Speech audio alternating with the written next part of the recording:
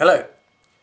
I didn't think I'd get time to do a video today, and the subject I'm going to talk about is probably a subscriber killer, as are many of mine. And also, many of my videos start off very slow, and I'm umming and ahhing as I'm trying to figure out how I'm going to explain what it is I want to explain. And this has served as a good way to put people off watching my videos and getting the information contained. Well, we'll see. Anyway, so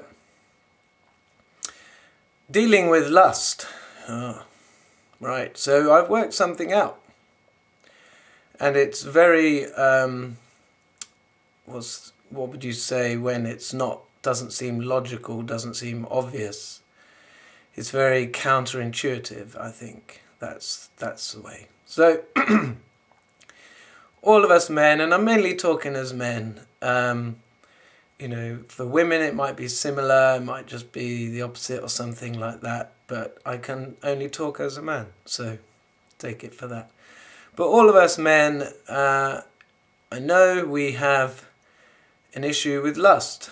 That we lust after the mainly naked or sexy female figure.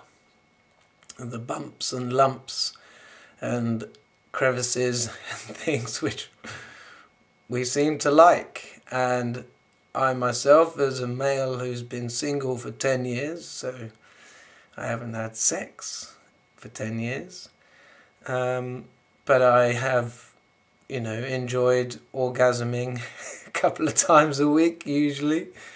Usually it's like a stress reliever. I feel a lot calmer after ejaculation. So yeah, and over the last few years I've kind of consulted with God on this issue quite a lot.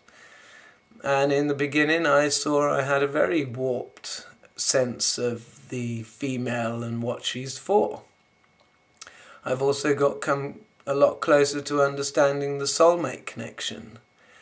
And so I was left with this lust hanging over. Sometimes I thought I'd conquered it, but it would be back. And I found it was something I just, you know, was unable to resist. And I would want to have to go and ejaculate, and then I'd feel different things. And I was noticing how, perhaps with my intentions, or perhaps with the particular person that I was thinking of, because I would usually think of a particular person, especially in the last few years, because I would actually find quite a strong connection with different people, and it would affect it in different ways. But all the time there was this lust there. And just last night I thought of something. So I've been feeling the difference between, so when I have had a wank about my soulmate, it's been amazing. The orgasm has lasted for ages and I felt really good afterwards. But what I've always noticed is it's not that easy to get into that sort of mood when thinking about my soulmate.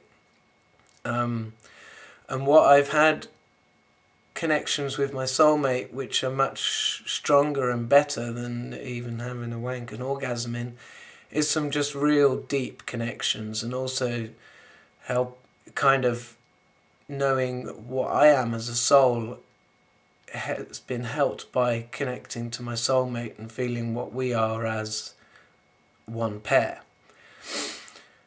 Like God is a pair, male and a female. So the lust thing, so when I've let into my lust and I've gone with it, I've kind of expected God to tell me off, in a sense, and that hasn't happened. Although I would myself tell myself off, and I would feel a bit bad for what I'd done. But what I realised last night, well, this is the new thought, is that when I've got that yearn for lust, what is it?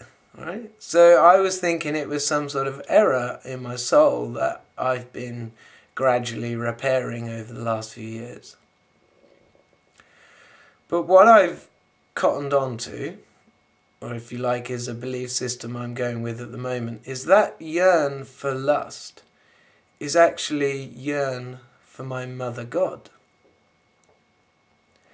Now, we came out of a fanny. We all came out of a fanny. That's what happened. Oh, for American people, vagina. Sorry, you call a fanny a bum. So, we all came out of a vagina. You know, we were born, well, perhaps some of us weren't, cesarean section. It's something a bit weird I don't want to go into.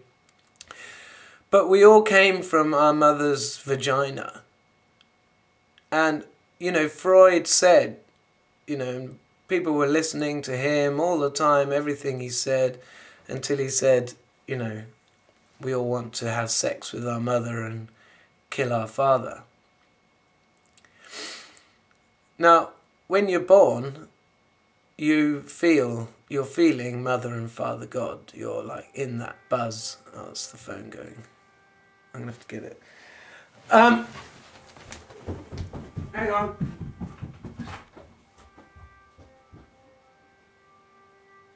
Hello?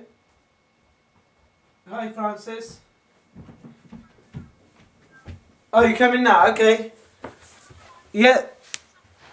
Yeah, that's good. That's good. That's fine. Awesome. Okay. See you in a minute then. Bye. Right, better wrap this up. So when I've been feeling that lust yearning, and I've felt it towards Mother God, it works. I don't feel like sort of knocking one out.